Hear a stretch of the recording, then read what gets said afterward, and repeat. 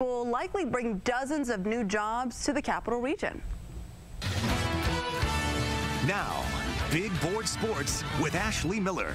Good evening, everyone. Breaking news tonight. The NFL has announced it will not resume the Bills-Bengals game that was suspended Monday night after Buffalo safety Damar Hamlin went into cardiac arrest on the field. Instead, it's canceled, which won't affect who makes the playoffs and who doesn't make the playoffs, but it could mean the AFC Championship game is played at a neutral site.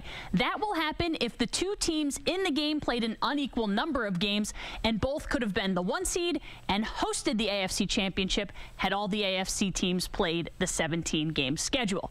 A little bit confusing, but the good news is the news from the Hamlin camp is positive today. Doctors say Damar is awake and responsive, able to move his hands and feet. He can't speak yet, but they say he was able to communicate through writing. Doctors say the 24-year-old has shown substantial improvement, but also say that Hamlin is still critically ill and significant progress is still needed. We're hearing from the Bills for the first time publicly today, and they're quick to admit they're still shaken but optimistic, and the positive news helps the team feel a little bit better about taking the field on Sunday against the Patriots.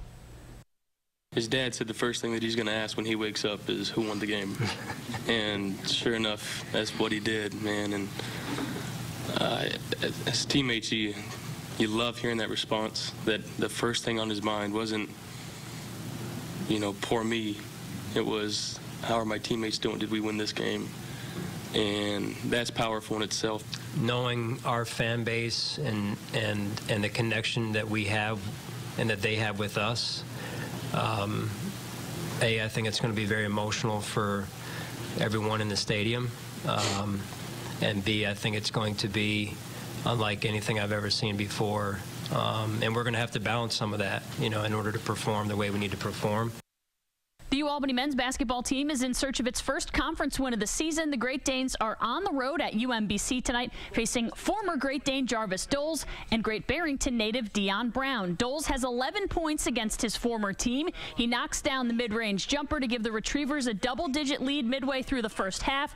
Aaron Reddish has a nice game off the bench. He has 14 points on 4 of 6 shooting from behind the arc. UAlbany is down by 8 at the break. The Great Danes trail by as many as 13 in the second half before they start chipping away. Gerald Drumgoole Jr. has a game-high 26 points. The corner 3 makes it a 4-point game.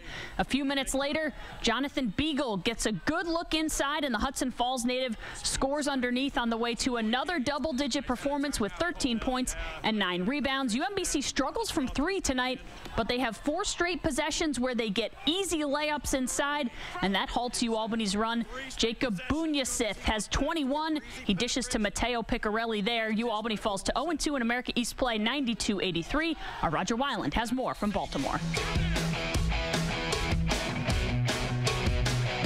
Ashley, thank you. UAlbany makes 12 threes tonight. They were 17-19 from a line, 5 in double figures, and Coach Killing still wasn't quite good enough to get out of here with a win.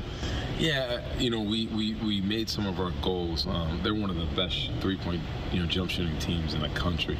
We held them to 5 in the game, which was right now, but some